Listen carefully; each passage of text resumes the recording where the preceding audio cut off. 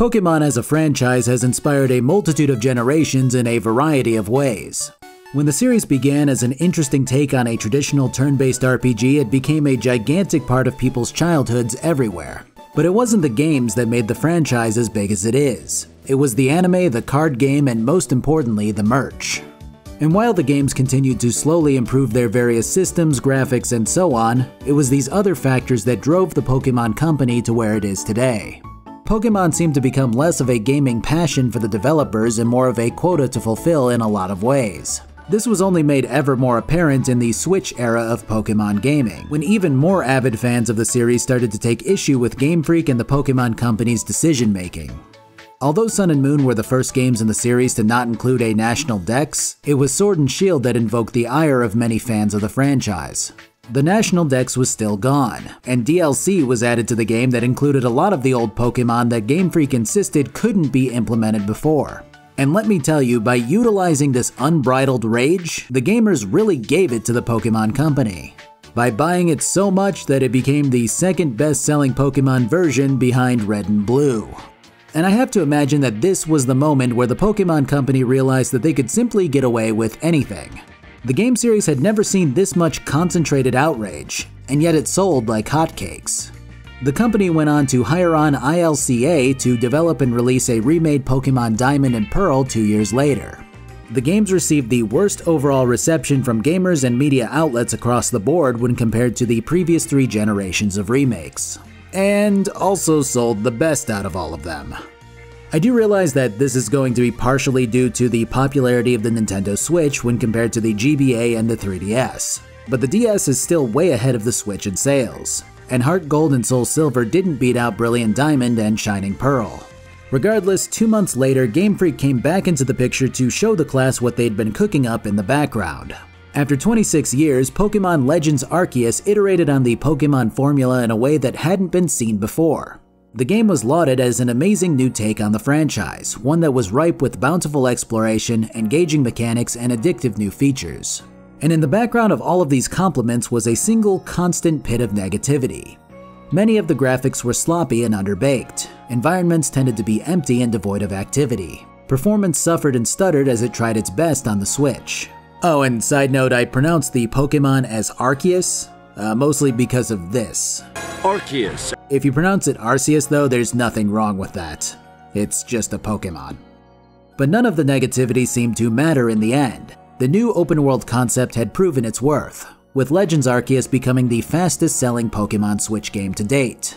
And instead of taking their time and getting everything done right, the Pokemon company struck while the iron was hot, and pushed Game Freak back into their offices to copy and paste what they could into another game. Less than 10 months later, Pokemon Scarlet and Violet were released into the world in possibly one of the most embarrassing displays that we've seen from the franchise. Graphical glitches and poor performance plagued the games. Environments and textures were of a wildly inadequate quality. The game received the lowest rating of any of the core series in history. To emphasize how horrible the games were to play, Pokemon Scarlet and Violet went on to have the best launch of any console-exclusive game in the history of video games. And this is where we're at as video game consumers. Early access and unfinished releases seem to have stilted people's perspectives so much that people now accept and even defend releases like these. Because apparently we should just expect broken games on release and wait for patches later. At least, that seems to be the sentiment on many people's minds. But lengthy introduction aside, I personally passed on both Brilliant Diamond and Legends Arceus just because I wanted to wait and see what Generation 9 brought to the table in terms of innovation and updated gameplay. I wanted to see what Scarlet and Violet would do with these new ideas that Legends cooked up, and everything I've seen out of these games has not made them look good. I've hardly ever commented much on graphics in my previous videos just because I'm not a huge graphics first guy, but everything that I've seen has looked rough. And despite all of the deserved negativity, there's been a constant humming in the background, one that flip-flops what people were talking about during the Legends Arceus release. While the negative stuff is in the foreground this time, many have been chanting in the background about how good Scarlet and Violet are, how they had a lot of fun with them, and how they felt genuinely good about the series for the first time in a long time. And I couldn't ignore that. So in this video, I'll be playing through the entirety of Pokemon Violet. For those who haven't played it and care about spoilers, I'm going to be making no efforts to censor any information, plot points, or gameplay mechanics. I'll be covering everything that I feel is necessary to cover and pointing out what I think was done well and what could have been done better. Before I begin, I'll note that I have some limited time merch over at my merch shop.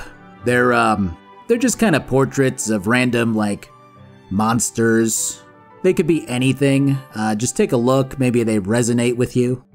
And also I'll note that my wife and I started a cooking channel for those who enjoy cooking, or just watching others cook. That'll be listed in the description if you care to check it out. Alright, let's begin. So to start on a positive note, Violet starts with the most options for character creation that I've seen out of a mainline game, which is a long overdue micro improvement that this franchise needed. You can customize a lot of stuff about your character, all of which helps you to stand out in a way that we haven't seen in these games. If this was a thing in Legends Arceus, then it's cool that they moved it over to the main games as well. Alright, good compliments all around. What's next? Well, we get a cutscene introducing the region of Paldea, and its university known as Uva Academy. I know this is gonna seem like a petty complaint, but it's so weird to me to be playing a $60 full release game like this that doesn't have voice acting in 2022. It's really odd that such a simple improvement hasn't been made yet. But I guess that'll be the next big thing that they suddenly add that should have come around the time of Sword and Shield. Regardless, our cutscene continues to showcase the legendary Pokemon of the game flying around and dive bombing into some water. There's a bit of artifacting and pixelation which isn't very fun to look at, but I kinda knew what I was getting into here. What I didn't know that I was getting was these parrots with zoomer haircuts. The story starts off the same general way that all of these games start. You're at home fatherless and your mom forces you to get dressed, and the Pokemon professor comes by to tell you how you get a Pokemon that's super powerful compared to most of the other students at the academy. Well, I guess this time it's the academy director in this game, and you get to walk with the Pokemon beforehand. But regardless, it's the same spirit of intro. There's only one correct choice here, and it's the Dig Dug enemy. Not only is it objectively the cutest, it also doesn't evolve to be bipedal for some reason. That said, I do really like the final typing of these starters, which come in as Grass Dark, Water Fighting, and Fire Ghost, all of which are some of the rarer typing combos. What's even more impressive is that the final form of each starter gains a typing that's either effective against or resistant against the starter that they're weak to. So the Grass Pokemon gains Dark, which is good against the Fire Pokemon's Ghost, which is actually really fun and a very good move overall. From here, we're back to the basics, as your overzealous and fiery rival chooses the Pokemon that yours is strong against, leaving Donald Duck behind. Ironically, the whole ready-to-battle attitude suits Nemona even less than the previous know-it-all rivals like Barry because she's supposedly a champion-level trainer. Obviously though, she's gonna send out a grass Pokemon against your fire and get surprised at your crazy knowledge. It's kinda hard to get worked up about details like this knowing how they've typically gone in the past. I'll run through some mechanics in a moment, but for now we learn your typical catching stuff before the legendary Pokemon makes itself known. By feeding it a whole sandwich, the Pokemon gets revived, opposite to what would happen if I fed my dog Subway. Don't comment on its shape, don't comment on its shape, don't comment on its shape. Oh come on, that has to be intentional. So after the thing guides you through a cave and saves you from a level 40 Houndoom, you meet an NPC who feels like they're the main character who goes by Arvin. Arvin knows what this shiny legendary Pokemon is and throws a temper tantrum about it not mattering who his father is and all that. Of course, the Pokemon that he throws out to have you prove yourself against him is a level 5 Squavit, because of course it is. I mean, even if I literally ignored all optional battles, my starter Pokemon would be level 6, and I'd have a backup pig. I don't think it's possible to lose this battle unless you continuously tail whip. And I get that the argument is always going to be, well, the game's for kids, dude. Like the franchise isn't 26 years old. But wouldn't it be simpler to just have a difficulty setting that you can choose at the start of this game? I don't know, it just feels stupid when this guy talks himself up and tosses out one squirrel to show how worked up he is. So you head up to the top of the lighthouse to look at the distant clay blob that is your university, which is just so funny to me. Like, the game was definitely built to be beautiful with this kind of sightseeing. But the graphics just show off these muddy and ugly buildings and trees, and it's just like, holy shit, guys. At least Breath of the Wild had that cell shading to pull it through. This is just embarrassing. Either way, from here the game opens up a little bit so that you can at least explore around before heading to town. And this is where Pokemon Violet really takes a hard turn for the better in a very surprising way for me. When the game isn't lagging, exploration is really damn rewarding and feels like a steady dose of catching, auto-battling, and looking for items. Fortunately, when there are areas with a sparse amount of trees, some scattered ruins, and a couple of ponds, lag doesn't happen too often, which is when this game is at its best. Mechanically speaking, Violet does a lot more to separate it from the other mainline games. You can engage Pokemon from a distance by hitting them with a ball as hard as your 12-year-old or whatever body can muster. Being able to box and move your Pokemon party comes in immediately instead of partway through the game like Sword and Shield. Technical records and machines have been condensed back down into one-time use TMs, which I do think adds a bit more complexity regarding on when you use them. Though that said, you can collect crafting materials to create more at a Pokemon Center, which I actually enjoy as a feature.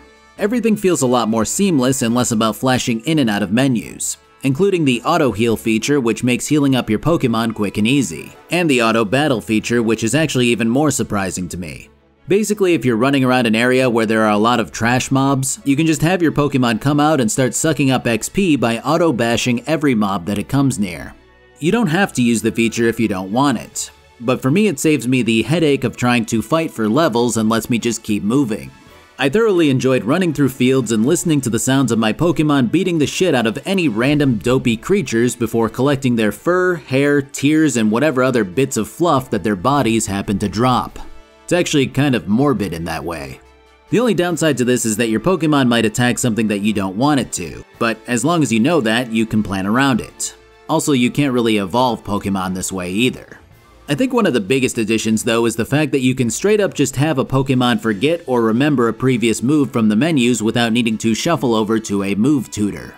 It really helps to cement the game as more about convenience above all else.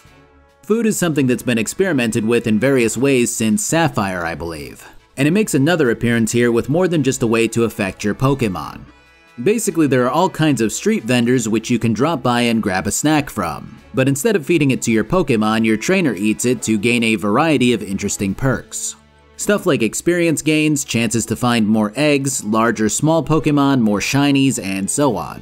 You can also have a picnic and create your own sandwiches, which mirrors the camp feature from Sword and Shield. I have to imagine an eighth of the development time was spent creating this discount cooking mama here, but whatever. I mean, most of the time when you make a sandwich, stuff just starts clipping through the bread. Things are clipping through the table. Sometimes you drop the top of the bread and it just goes through the entire table and you wind up with this topless sandwich. It's not an amazing feature. I mean, the idea is there, but man, this did not turn out as well as they were hoping. You can also wash your Pokemon for happiness points, which is always weird with some of the more human-formed ones. There are a lot of really good features here which are simple additions, but they add up to make the game feel like you can jump in and out of the action with no issue. The entire experience is a lot of fun for me, and as much as I've set this whole thing up to be more about the negatives, I can't understate what Scarlet and Violet do well.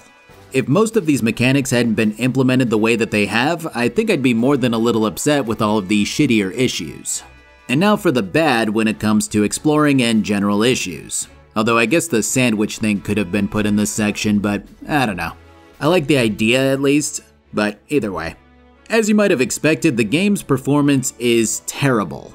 Loading an area causes tremendous amounts of lag. Trainers, Pokemon, and objects pop in horribly. Any moving entity that's too far in the background renders as a solid 5 FPS PowerPoint presentation. Sometimes this happens in cutscenes where someone is actively being focused on too. Hideous jagged lines plague every sort of round object because forcing any more geometry into them would cause even more lag. Textures look like they're made of Play-Doh nearly 90% of the time. Even cutscenes stutter here and there. My game crashed multiple times, which is the first time I've ever seen that happen on a console game. It really pulls you away from the experience, and I imagine that many of these critiques will eventually be patched out. But I still have to mention them for those on the fence about the game at this moment in time. It's just very hard to justify a AAA game that releases with these issues, when indie games are releasing in much better states all the time.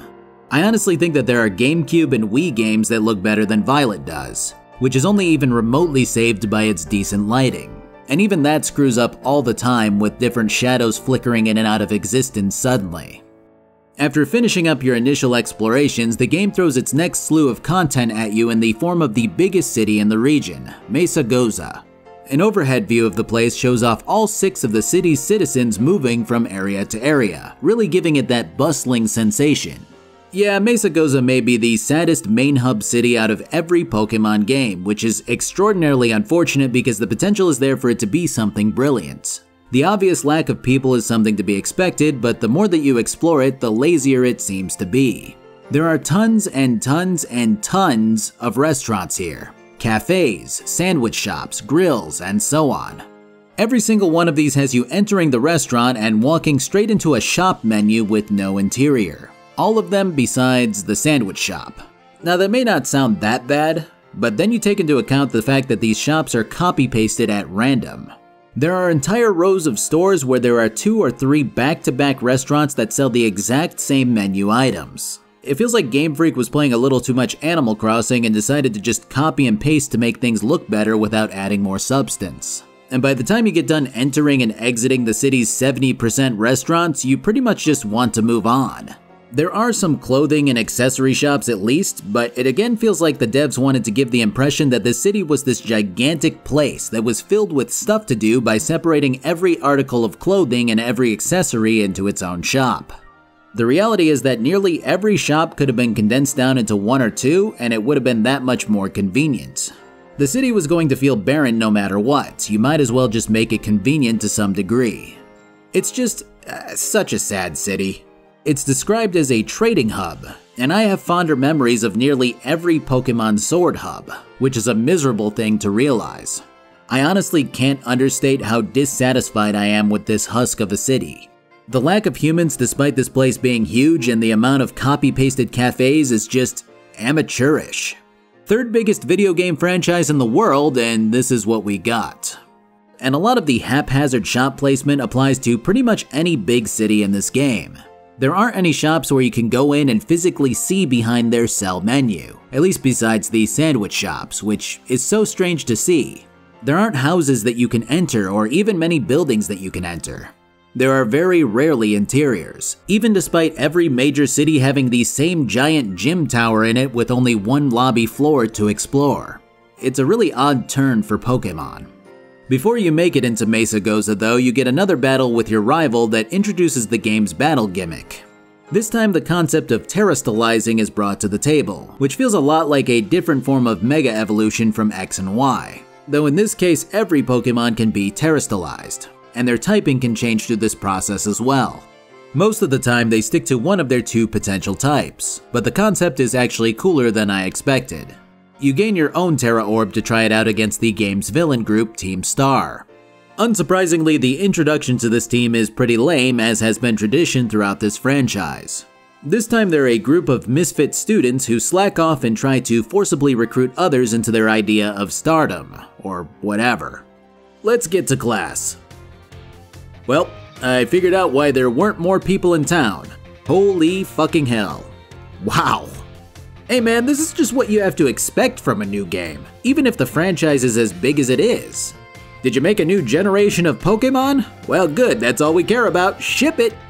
Anyways, school has you teleporting to various rooms of the building and talking to one important person in there. In this case, Arven, Nemona, and someone who calls themselves Cassiopeia. Arven wants you to take on 5 giant Pokemon in the region for some legendary herbs. Nemona wants you to take on 8 gyms to become a champion-level trainer like her. And Cassiopeia wants you to take out Team Star. It's about as straightforward as you can get, and I won't get into all of the semantics here just because there's nothing of substance yet. You also meet the Chad-looking Professor Turo, who gives you a brief bit of background about him studying the dangerous part of Paldea known as Area 0, which your legendary Pokemon is from. He also tells you that you can ride your legendary Miraidon around like a bike. Yay! Alright, now the game actually opens up and allows you to tackle anything that you feel like doing in any order. Which I do enjoy as a concept, I just think that this entire last stretch of game sucked all of the oxygen out of the room for me. Now there is more to the Academy than being a brief road bump to push the plot along, but the execution is about as well done as Mesagoza. Basically, you can attend classes. As you play the game more, you'll unlock more subjects. Each area of study has you attending the class, getting some info, and then answering a question before taking a test with the prize of experience candies for passing. And then you get to do all of that again because the first time was just the midterms. Now this actually wouldn't be that bad if it weren't for the fact that you have to load into and out of each class over and over. I probably spent a total of maybe 2 hours taking classes, and I would say 40% of the time was just loading. I'm not kidding about that. With every class having 8 scenes to jump into and out of, and there being 7 classes, that's a lot of load time. The actual content of these classes do teach you about the game's general mechanics and some new things that were introduced in this version, so they're sometimes worth it for the information. But it's also a crapshoot. I mean, one of them just assaults you with words in other real-world languages, which I guess is good for kids, but yeah, not the game's brightest moment for sure. Field exploration from this point on opens up into nearly everything else that you'll be facing from here on out, and as always is pretty damn enjoyable for as much as we just went through. This means that you can start having your picnics, encounter wild Pokemon that are naturally terrestrialized, seamlessly fly to various landmarks that you've already been to, and participate in Terra raid battles. That last one is Violet's take on Sword's raid battles, and have you fighting a particularly strong terraformed Pokemon with a group of online people or offline bots. It again isn't really a challenge on the lower difficulties, but as things ramp up, you pretty much need other real humans to actually take on these Pokemon. I mean, 6-star stuff is just impossible without a full team of people who have optimized Pokemon. I guess I've just never been the biggest fan of these battles, but I don't particularly mind them as a concept. I just think they need some tweaking for people who don't have internet or just don't want to connect with other online people. I don't know. At the very least, they are something else to do and they are totally optional, which is fine. Being able to fly without having to acquire it was probably a necessity, but still makes the game more about convenience above all else when combined with all of the other features that keep you adventuring with minimal hassle. But the best part is that you can really take on anything in any order, and the game doesn't pull any punches when it comes to the regions that you're in.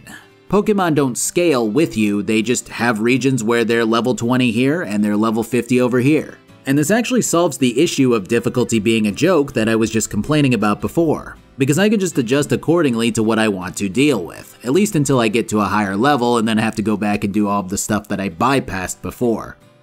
As you continue to advance your Pokédex, you gain rewards every 10 levels through a little achievement track that encourages you to continue filling it. You can also swap out your Pokemon's terraform typing if you gather enough of the right shards. It's an absolute bounty of being able to play your way and do things that you feel like doing when you want to do them. So let's break this whole thing down into parts. For those wanting to avoid heavy lore spoilers and the like, you may want to stop here or skip to the summary. Paldea's gyms take on what Sword and Shield did and put their own little spin on the formula. Each gym has its own mini-test that you have to perform before taking on the leader, which range from downright goofy to pretty interesting. On the goofier end, we have the Bug Gym's Olive Roll. I'm almost certain that this game wanted you to ferry this big-ass olive up and down its track, but I just kinda shot it over the fences like a volleyball. Then there's the gym where I wind up participating in an auction for some rare seaweed.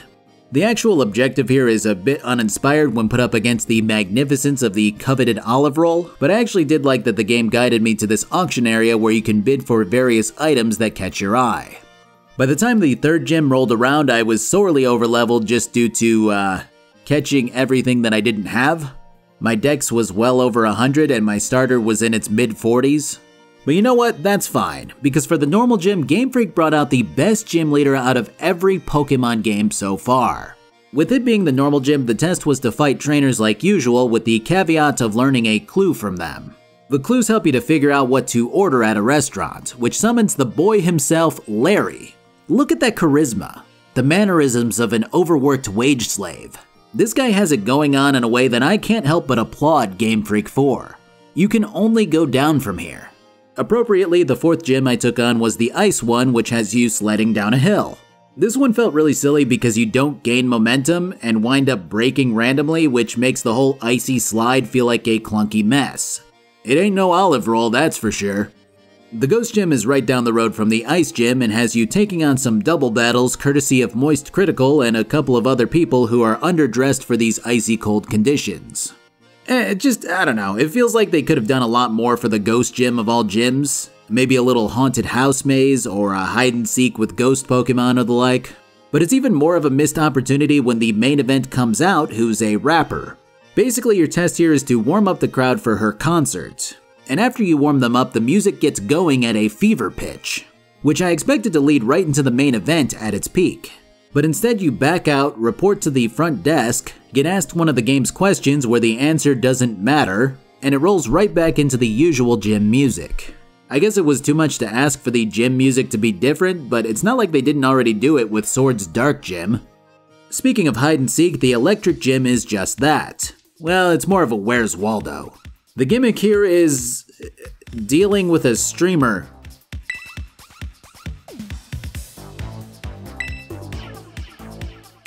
Jesus Christ, end me.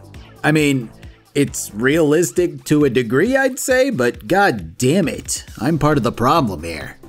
Speaking of hide and seek, the Grass Gym is, hide and seek, but with flower Pokemon. Okay, look, I think if you have the Electric Streamer Girl do the concert, and the Ghost Girl do the hide and seek, then the Grass Guy can be the Where's Waldo, I guess. But it seems like these guys really wanted to subvert expectations as they have been all game, so they just keep throwing 20 curveballs in a row. Although, then again, maybe I'm just reading too much into it, but I don't know, it's just one of those things where you have all of these expectations of what and who you'll see getting shattered. So much so that it now seems less innovative and more formulaic. And I do think that the overall changes to a lot of these NPCs are nice to see. You get these really old students, a really young child Elite Four member for some reason, chubbier women instead of just big hiker men, built men and women alike, the Ice Gym leader looking a lot more feminine, just as a couple of the women look more masculine. It's cool to witness, but when it keeps happening with everything, it feels like Game Freak was told to just shuffle everything around. And I'm not saying that people like these don't exist in the real world, but I can't recall Pokemon having this many sweeping changes to people's roles all at once like this. On one hand, it is a good step towards accepting everyone and seeing them represented in a game like this. On the other, it feels almost more corporate with how sudden it is. Either way, the final gym has you playing a bit of Simon Says with a Medicham, which is alright, it's easy, and it's weird, but I think it's a fine new idea for the gym tests even if it doesn't come close to the almighty olive roll. Oh, and also, just to make me look like a total asshole, the gym leader here is the epitome of a feminine woman who has her own makeup line and is a fashion icon because apparently Game Freak knew I'd launch into a tangent about how frequently they tried to subvert expectations. Overall, the gym run was fine in this game. There were a couple of interesting mix-ups of the usual formula and some which really fell flat. It's just pretty average overall, and I actually think that I enjoyed Sword and Shield's take on gyms more, especially the music. Sword and Shield had some killer tracks overall, actually. I'd say it's probably some of my favorite music in any of the games. But I think my biggest issue with the gym run is how little it adapts to the way that you approach them. I've been told repeatedly over the years, whether through anime canon or just through various parts of games, that Pokemon gym leaders basically adjust their threat level by assessing how strong their challenger is. That if the quote-unquote earliest gym leader notices someone roll in with level 50 Pokemon, they'll grab their bigger lineup to do battle with.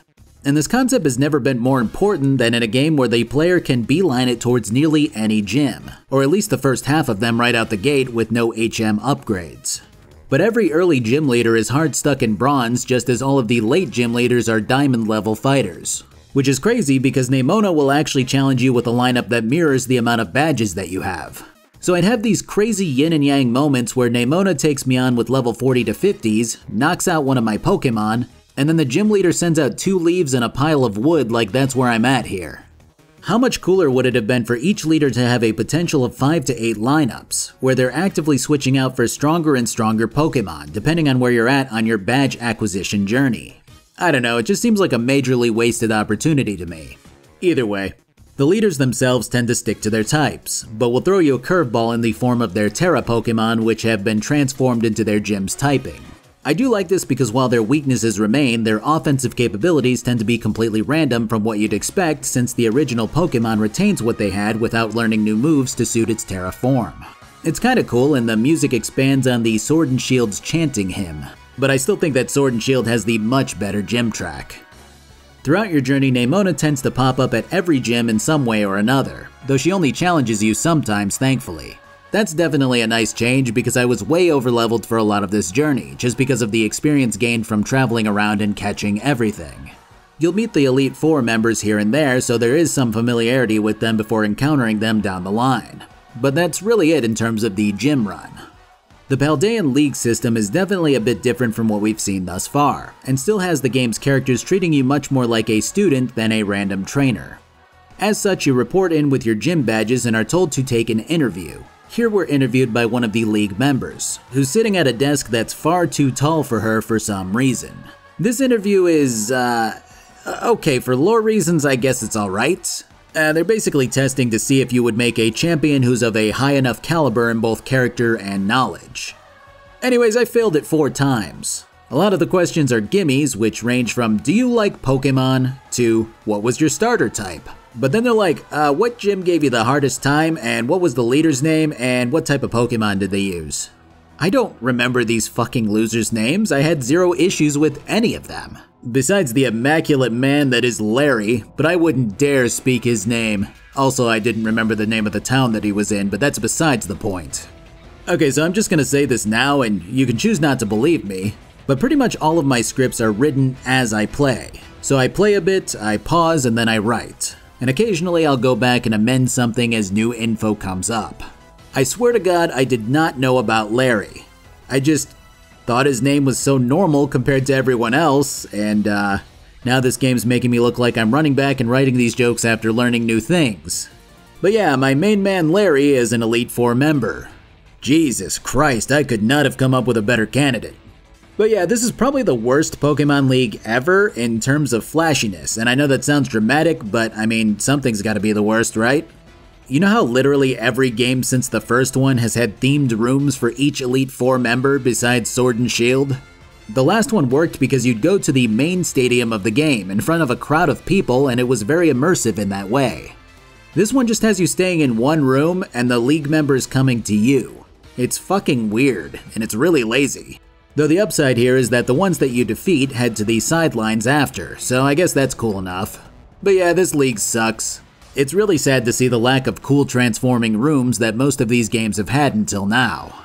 The League members tend to follow their same old, I have these types shtick, which actually even extends to their Terra typings. Like, that's the one time that you can have them mix something up, and you still have them changing their typing to match their lineup. I don't know, I'm just not a fan. Regardless, we have Ground, then Steel, then Larry, then Dragon. All of these are weak to Ice, especially Larry. Well, besides the Steel Child. But yeah, the leader falls and then you become the champion of the league. The music is probably the worst champion music in the series, at least to me. But that kind of falls in line with the music in general in this game. It's not bad music. It's not like I disliked listening to it. It just felt like I was listening to the same stuff kind of over and over again. And it was just okay. It was very mid. But whatever. When you're done, you battle Nemona one last time, who continues to somehow be on par with the likes of Hop and How with her one-note personality. Actually, with the different character arcs that Hop and How have when they go through defeats and become downtrodden and eventually overcome that, I'd put them above Nemona. She just likes the battle, and that's cranked to 11 in this game, so I don't really consider her to be a very interesting character by even the slightest margin. I'd probably put her right on par with Barry from Diamond and Pearl. As far as Arven's quest for legendary herbs goes, well, okay, so they're called Herba Mystica, HM. When you collect one, your Miraidon learns how to do stuff like surf or climb, which are historically HMs. I'm not sure whether I hate it or I'm impressed, but I guess I think it's funny overall. It's not like they're all former HMs, but the initial thought of being able to navigate areas that were previously inaccessible is there. The complete moveset involves being able to cross water with surf, glide through the air, climb up vertical surfaces, jump higher, and dash to move faster. The challenges to get these herbs involve taking on Titan Pokemon, and dealing with whatever challenge they throw at you before you can take them on. So it's kinda like 5 more gyms, complete with their own badges. The first one I took on was a big old bird which rolls really slow boulders at you due to lag. The second one was this futuristic Iron Dawn fan, which I was woefully underleveled for. I managed to pull through it with battle items, but I didn't realize just how low level I was until Arvin joined me later with a level 44.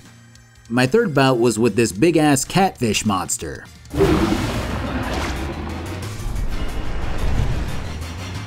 There's a cool bit of interaction between the catfish and these little sushi boys who basically command them, which leads to a back-to-back fight with the two. After this, I swing back to the last two around areas that I probably should have been to already, seeing as I can gain the dash and high jump abilities, which seem a lot less useful now.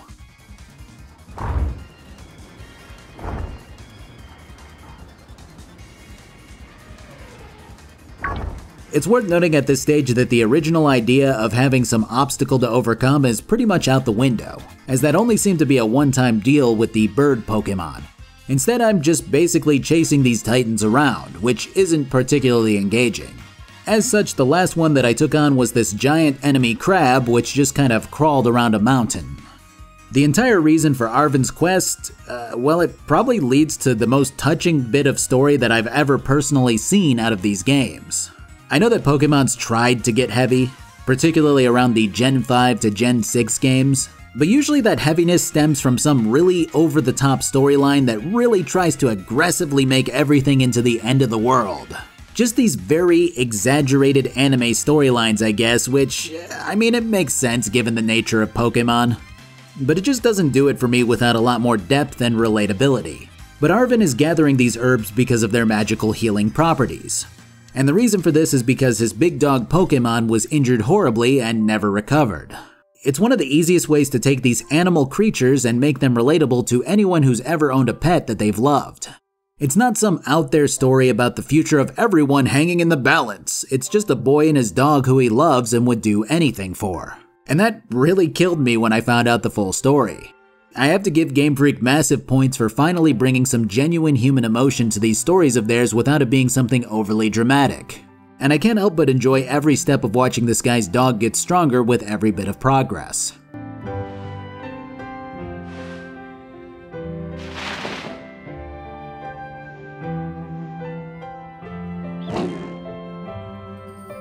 When you finally gathered all of the herbs and Arvin's dog is recovered, his dad calls in again to explain something that you already knew about the upgrade that you just got from Miraidon.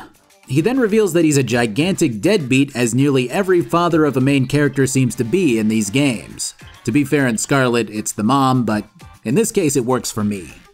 He goes, "Holy shit, son, it's been years. I locked myself out of the lab and only you can get into it." When you get over to the lab, Turo's like, "Hey kiddos, I'm down in Area 0 still. Come on down." I do like that they continue to portray the guy as a piece of shit instead of doing the whole, "I've been trapped down here, son, I'm so sorry" routine. But yeah, this is it for Arvin until you complete the Pokemon League and get done with the Team Star stuff. It's a good set of progression objectives that give you the capabilities to continue to power through the rest of the map. And I really like the story attached for a Pokemon game. Finally, we have the Team Star escapades. So I'll come out and say it right now. I actually enjoy the structuring around the villainous team of this game. Basically, they're just students on the brink of expulsion, who hate all of the rules of the academy that they go to and are acting out. Their end goal isn't to rule the world or anything drastic like that. They're just kinda doing their thing. Which reminds me of a lot of the reasons that I like Team Skull in Sun and Moon, though those guys did reach a bit further. Basically, your goal is to run through 5 bases and take out the leaders of each. And normally this is where Pokemon does that thing where you fight like 50 grunts in a row and they all have evil looking Pokemon. The problem is that there's usually only so many of those. So you'll fight grunt after grunt with the same Arboks, Raticates, Houndooms, Mightyennas, and so on. Well, the foremost goal of convenience makes itself apparent again, as these bases have you auto-battling these grunts with 3 of your Pokemon before taking on the boss. I can't stress how much more fun and interesting this is over running through a base filled with teleports and movement pads while manually fighting every grunt that gets in the way. Even in Red and Blue, I would do my best to avoid all of the optional fights just because of the tedium involved. This gets that out of the way while still making Team Star seem like they're reacting to an invader instead of idly standing by and just watching for me. Now, all of that said, the whole process becomes stale almost immediately, unfortunately. It's a great idea on the surface, but every single star base looks like this. Fight the grunts in auto battles, knock out 30 of their Pokemon, and then the boss comes out on a modified Reva Room and takes you on before trying to run you over with the dipshit car monster. I expected the finale to at least look different from base to base. And it's really too bad that these guys were likely pressed for time and decided to Control-C, Control-V. Plus, it becomes immediately obvious that the Switch or this game in general just can't handle this many entities on screen at the same time. Sound effects will outpace the animations happening on screen, and the whole experience feels like you're wading through quicksand. It's again a fantastic overall idea, but they needed something to vary between each base. And they probably shouldn't have had a big open field of grunt battles if the performance couldn't keep up. There's obviously a bit of story attached to all of this, as your director shows up with his hair dyed and styled to try to pretend like he's a student who wants to help take down Team Star. Cassiopeia is almost 100% the person who started Team Star and now regrets it, but I'm getting ahead of myself. Basically, every time you take out a boss, they concede to you, give you their team badge, and a bit of backstory plays out. The first guy that I took on was the former student president, and other students hated him when he tried to enforce too many rules. The second one was just a rich kid who invented these Starmobile monstrosities. Not the Pokemon, just the dumb stuff attached to it.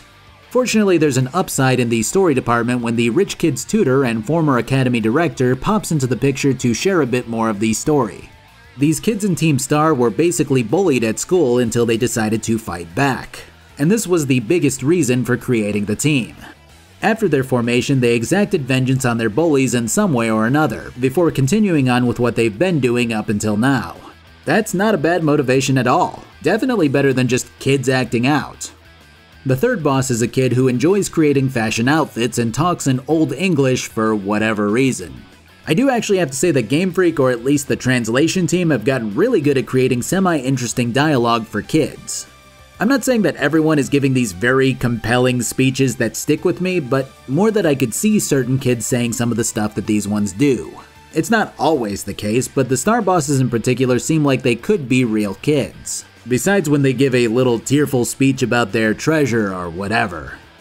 Anyways, the last two bosses are Angie and Fisty. The Angie one is just mad about everything and doesn't have much to add beyond pointing out that Team Star never actually got into a big fight with their former bullies. They just confronted them and tried to fight them, but the bullies all ran away and dropped out soon after, which made Team Star look like the villains. The overall story here tends to point towards the real-world idea that oftentimes teachers and other faculty tend to not notice or care about bullying happening around them, which might lead to non-stop torment or conflict in schools.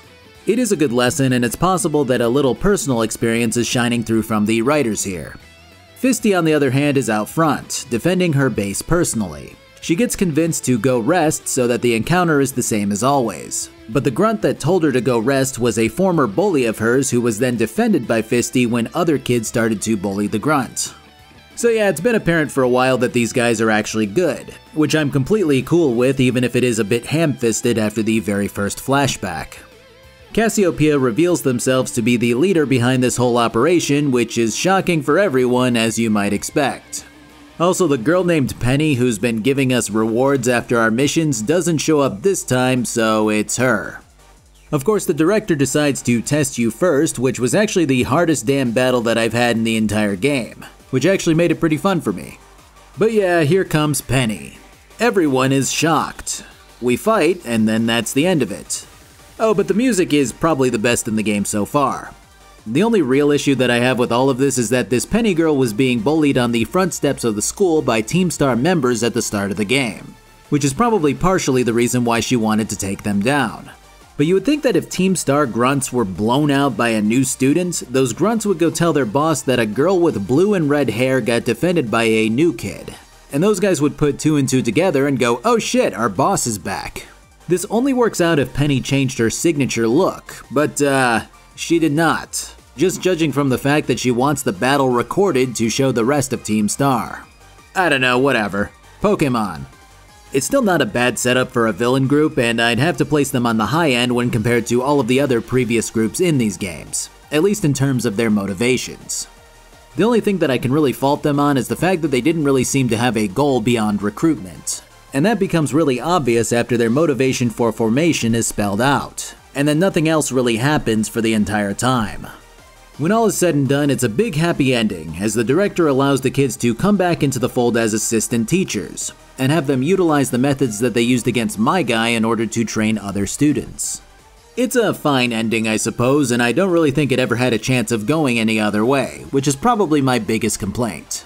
I don't want to host another episode of me grumbling about cliché stories in a Pokemon game, so I'll keep it brief. When you got all of your initial info, the outcome of all of this was pretty obvious, which would be fine if I didn't spend the whole time doing this stuff alongside the Gym and Titan objectives. When it drags on like this, the idea that anything different is going to happen dissipates quickly and leaves you wanting to mash through these scenes. But I guess that's all I really have to say. It's still a fine villainous group overall, even if they didn't turn out to be villains after all. So when you're done with all of your gym badging, Titan stomping, and Team Star dismantling, you've got some stuff that you can still do, obviously. There's the distinct endgame goal of heading to the crater in the middle of the map and figuring out what Deadbeat in the center of it wants from us. But you can also bond with all of your teachers, which may have actually been a thing that you could do right after you were done taking all of your final exams in the school. Basically, if you talk with them a few times, they'll entrust you with a task that seems to be some kind of endgame side quest. I'm not super sold on a young kid getting real close with their teachers only for them to ask him to bring them something super sweet, but yeah, it's fine.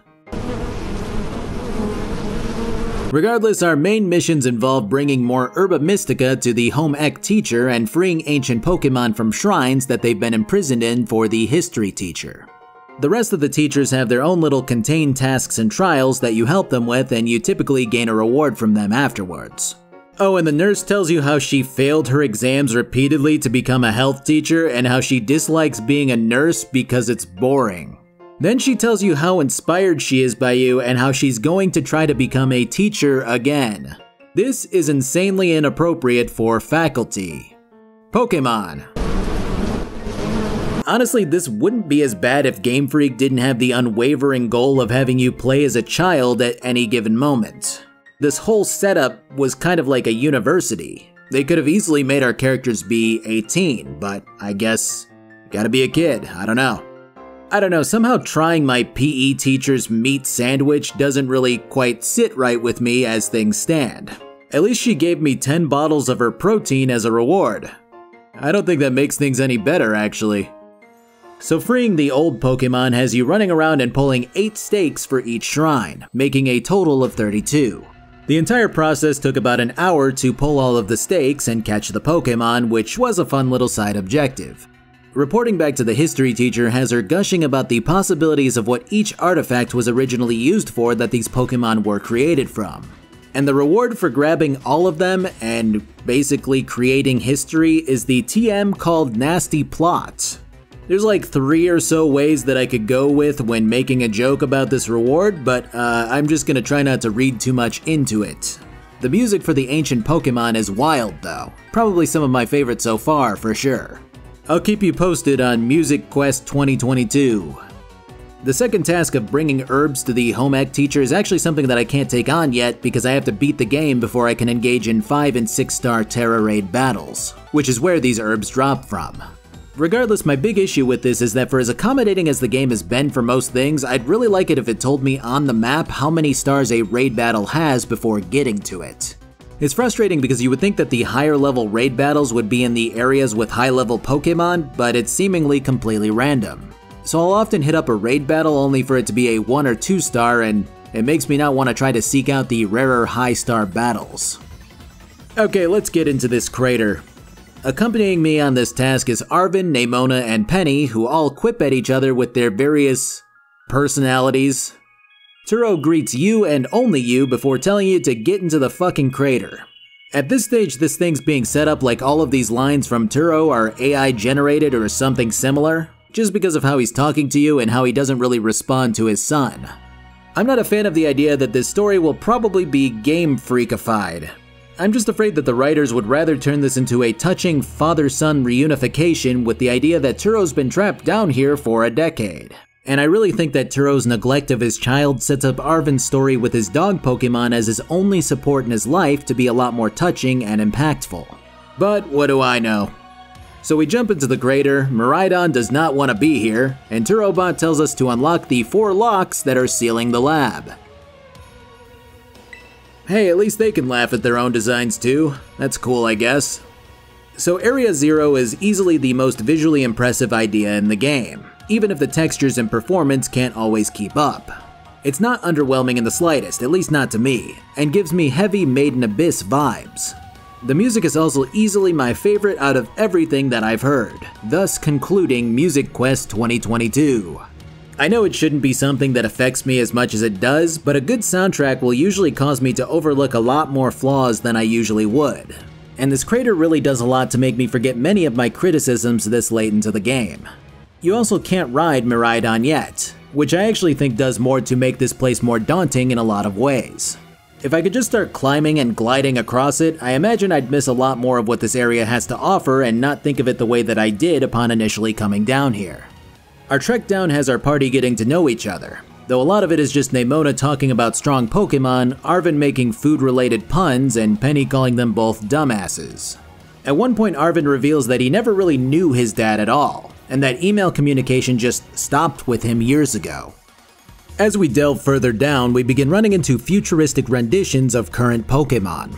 First, we encounter a Delibird known as Iron Bundle, then the same type of Donphan that we ran into during our Titan quest called Iron Treads. Then we hit a Hydreigon, Hariyama, Gallade, Tyranitar, and Volcarona in the forms of Iron Jugulus, Hands, Valiant, Thorns, and Moth respectively. I thought these things were kind of stupid at first, but I did warm up to the idea of them the more that I thought about their implications. I mean, let's think about it for a moment. I'm not a big competitive Pokemon guy, but I do know that the likes of Tyranitar, Hydreigon, and Volcarona to a degree have historically been good for competition. Then you've got some scarier looking fighters in the forms of Hariyama, Donphan, and Gallade. And all of these Pokemon are now definitely inorganic, which makes them man-made more than likely. This implies that humanity likely drove Pokemon to become extinct, and you've got 2 big routes from here with how you can think of what happened. Route 1 is that humanity missed Pokemon and decided to recreate them. If this were the case, you'd expect a lot more cute Pokemon to be part of the selection, and it's possible that the ones that came through just happened to be some of the stronger ones, though this does become less likely when there's tons of them roaming around Area Zero. Route 2, however, becomes the more obvious choice for me when you consider Iron Bundle. Delibird has historically been more of a mascot and less of a fighter. And maybe I'm wrong about that, maybe Delibird is used in competitive for certain things, I don't really know. But either way, now it's more of a powerhouse compared to before. And this makes me think that with as powerful as these things are, that humanity drove their predecessors to extinction, recreated them as war machines, and used them for, well, who knows? Probably violence of some sort. But either way, the implication is really fun to think about, even if we might never get a true elaboration on it. So the 4 locks are deactivated in these abandoned research centers that feel very Chrono Trigger in nature, and serve as a place to rest or to teleport to the surface. Throughout our unlocking process, Turo pops in to explain a few things, and even directly addresses his son, which makes the AI theory less likely. What he does say is that the robotic Pokemon we've been battling are from the future, and that the time machine that he invented is what's bringing them through. Further in, it's revealed that Miraidon is a futuristic form of the weird-ass bike Pokemon that this game cooked up. You know what that tells me? This thing ain't legendary. It's just a common-ass bike lizard, but from the future. Oh, by the way, Scarlet here varies by having its time machine going to the past and causing ancient Pokemon to pour through if you hadn't guessed. The 3rd station has Arven explaining that he didn't like Miraidon for a long time. Basically due to him blaming it for his father's disappearance when people began to question where this weird-ass Pokemon came from. Meanwhile, I've been running through this entire game and hardly anybody has commented on the fact that I'm riding this really weird, futuristic-looking Pokemon. But yeah, I guess back then it was such a big deal that, his father disappeared.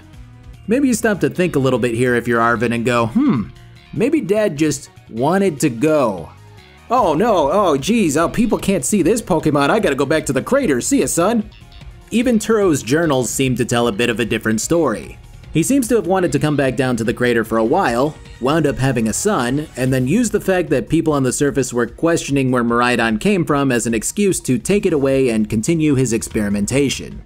The final lock is where the exploration for Turo's behavior comes into play. Not only does Turo begin non-stop babbling like he's malfunctioning, a journal entry has him noting that Arvin's mom walked out on him and left him with Arvin, and that he wished that he had two of himself to continue his work at the rate that he wants to. I have to admit that this is probably the most intrigued that I've been by a Pokemon story ever. Like, just ever. Black and White had some decent bits, and Sun and Moon had a few moments, and Sword and Shield had like one or two glimpses at a decent story. But I really like everything that I've seen involving Paldea's crater and Turo as a flawed human being who left his kid behind to go work. At least, so far. When we finally get to the main lab, which is encased in these Terra crystals, another Miraidon shows up and scares the shit out of our Miraidon before heading into the lab. After this happens, future Pokemon bum rush us, turning this into a mini-boss battle of sorts.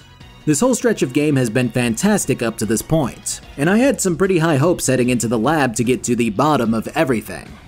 The big reveal is something that this game pretty much spelled out, but is still pretty cool in its own right. Yeah, Turo is an AI-powered robot, or android, or whatever. But what I didn't expect was the fact that the real Turo is dead, and that he died when he got between our Miraidon and the really aggressive one from earlier. There isn't a lot of human death in these games, and I'm actually glad that Game Freak went through with that here, because this all but confirms that Turo wasn't a good dad, and that he wasn't stuck in some future where he couldn't get back to his son. I know it seems weird to hang on to the idea that Turo has to be a bad father, but I really do think that realistic characters like these are quite sparse in Pokemon games. And it's good to see the idea that a flawed human is revered as this brilliant scientist, and that the true heroic figures in this game are the leaders of the academy that you go to. That adults aren't always these black or white portrayals of good or evil. That you can have strict teachers that want to see kids grow, just as you can have genius scientists who suck at parenting. This is probably the most impressed that I've been with Game Freak's writing possibly ever. And that's really shocking to me since I went into this whole thing with a pretty stilted attitude. As you head down towards this time machine, AI Turo explains that the machine was built to send Pokeballs into the future, catch the Pokemon there, and then bring them back into the present.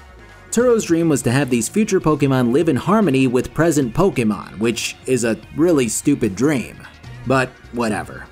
The AI also explains that although he was created to be a perfect copy of Turo's thought process, that he doesn't see the logic in letting these future Pokemon run rampant when they're just going to destroy the ecosystems of current Pokemon. I mean, it doesn't take a fucking mastermind to figure that one out. This is why he wants you to destroy the time machine once and for all, which is something that he wasn't able to accomplish on his own. Because, you know, he's a bot. He can't go against this programming. The thing itself is in this big-ass chamber that's been surrounded by technology-enhancing Terra crystals. The game has no idea what to do with these things rendering the way that they are, which is sad as always, but expected. Now here's the cool part.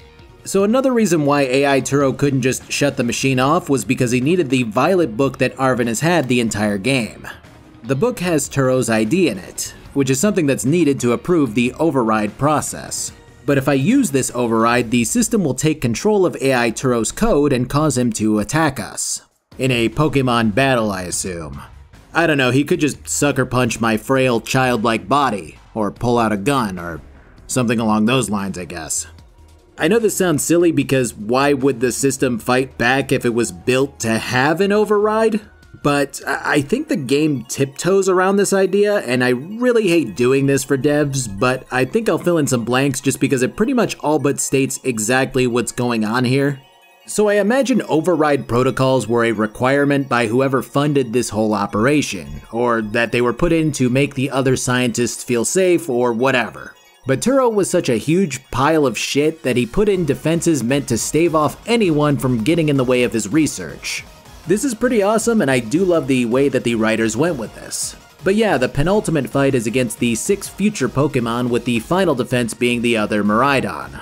The dialogue from the AI uses some leet speak, which has been lame for a very long time, but I imagine that this was put in lieu of voice acting just to convey what the tone is here. The first fight is pretty fun though, with the second one being one of those scripted battles that serve as a cutscene almost. But to be fair, it's actually done pretty well.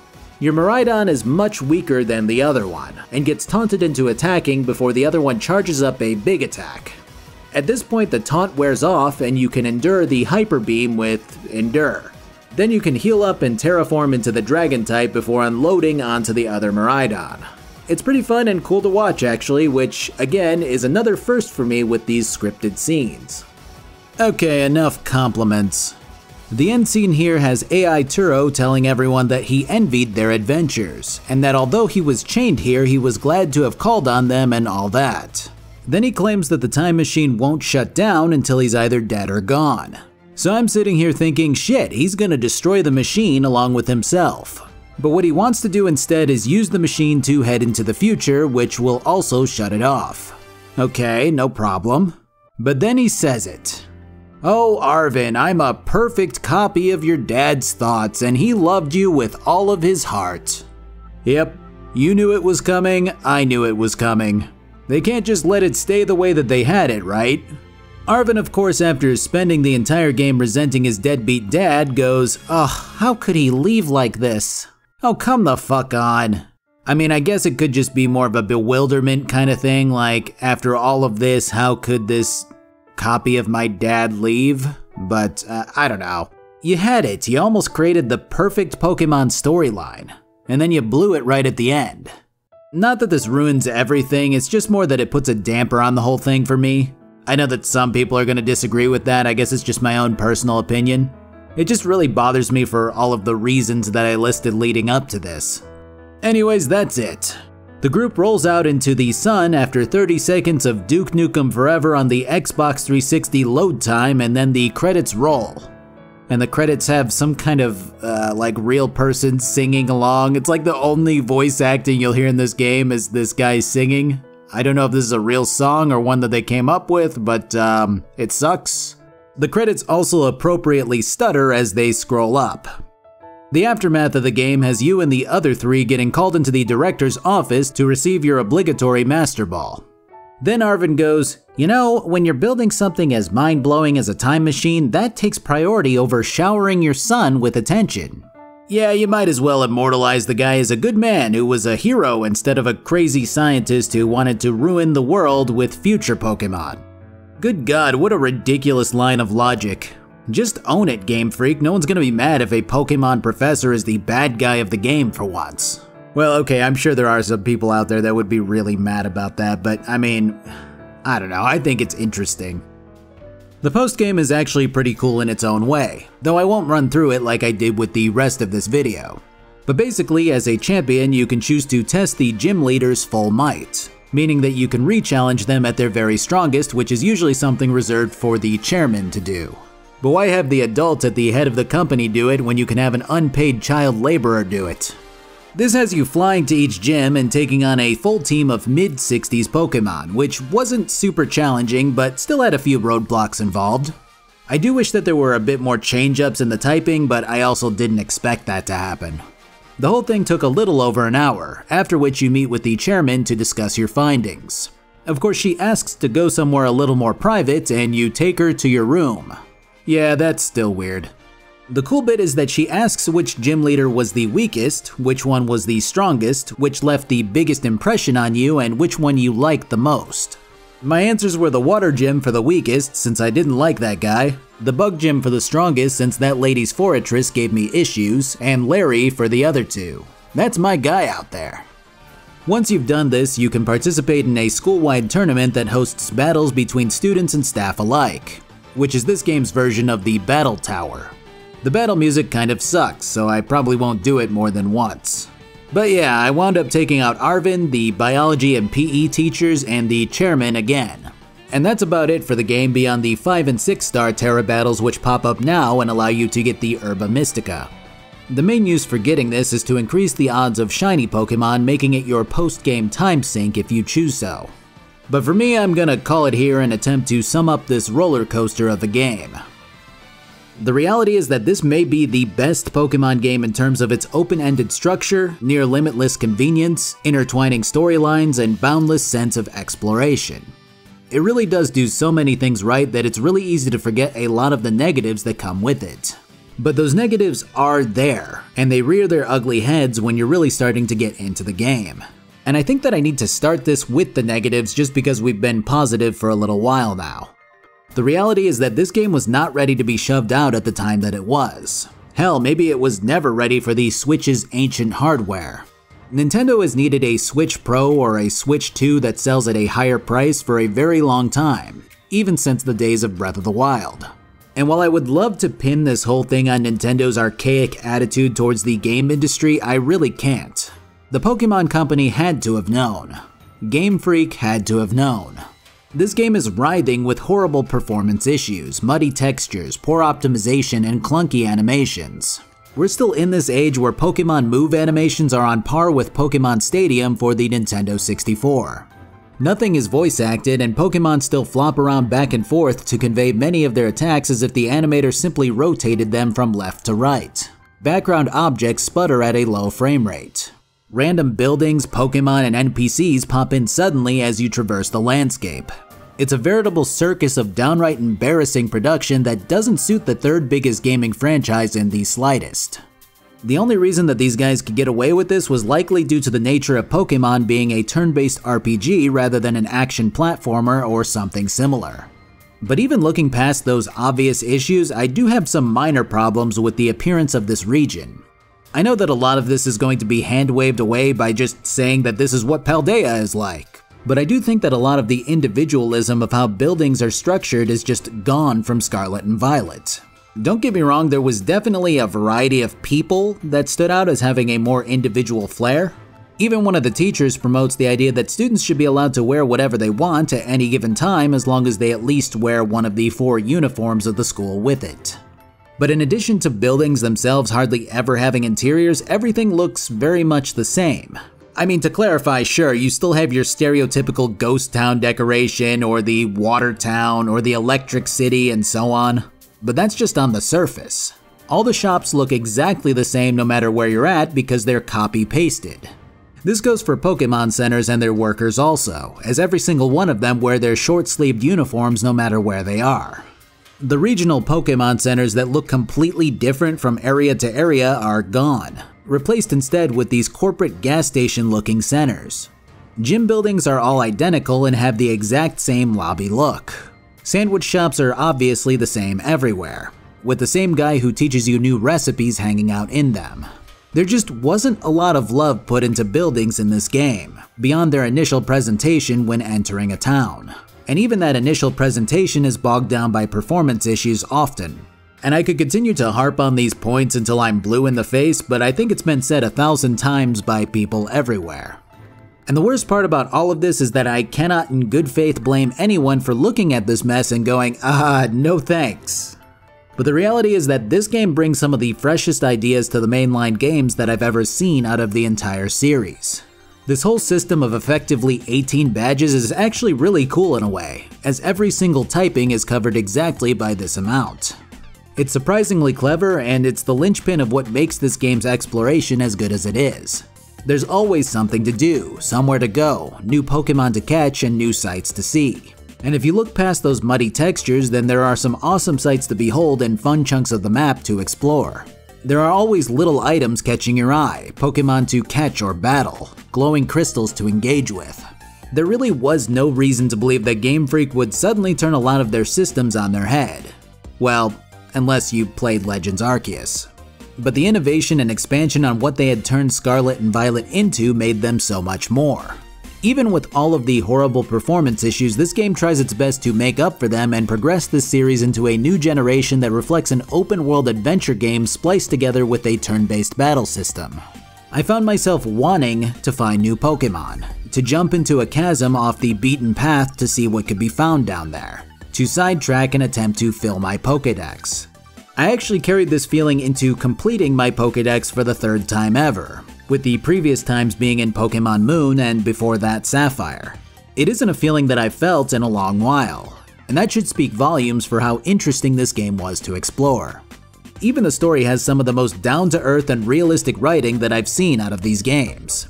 It isn't about the world ending or a villainous group just being big meanies who want to control everything or some ancient legendary Pokemon being unleashed and you having to stop it.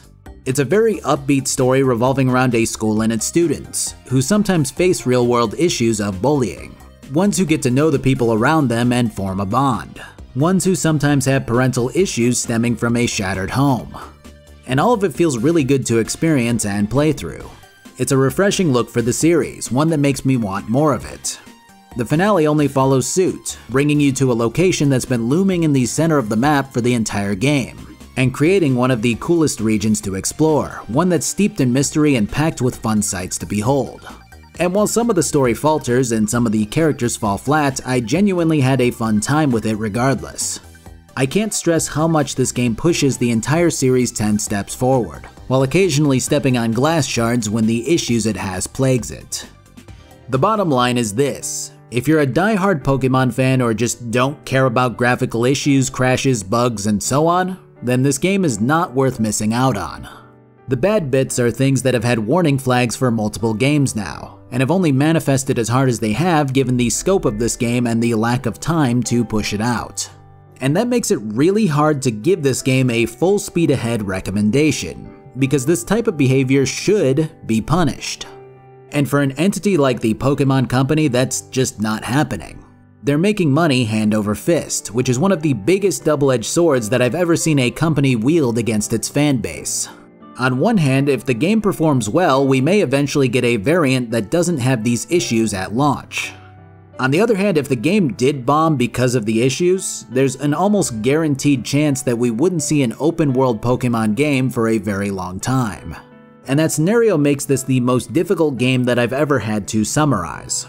We shouldn't be rolling over and taking out our wallets for Game Freak in the hopes that they'll feed us their table scraps of game development. But it's so hard to hold on to that attitude when the game turned out the way that it did, at least to me, someone who's been on this ride since 1998. Thanks for watching. I had a really hard time figuring this game out and trying to summarize my feelings on it, but with the state that it's in, I'd say that's going to be hard for anyone. Hopefully I did well enough. I have no idea what I'll be hitting next, but it will be a video game. Or at least about video games. Until then, I've got some cool merch over at my shop along with that limited time stuff from earlier. Consider picking some up if you'd like to support me. I've also got a Twitch where I stream nearly every Monday, Tuesday, and Friday. I've got a Twitter where I tweet out new videos and sometimes other things. I've got a Discord where people chat about stuff that they like and or dislike. And I've got a Patreon. And that's it. Have a good one.